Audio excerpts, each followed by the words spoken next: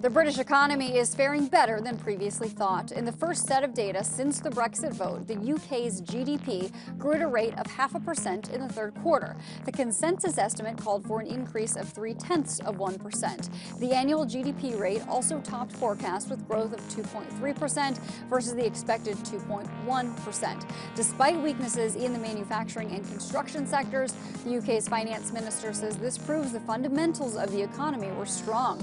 Bottom line, the British economy topping expectations. Hey CNBC fans, thanks for checking out our YouTube channel. Here you're going to find videos packed with all of the information that you need to be smarter about your finances. You can subscribe by clicking right here and click on all the videos around me or the eye right here to watch the latest from CNBC. Thanks for watching.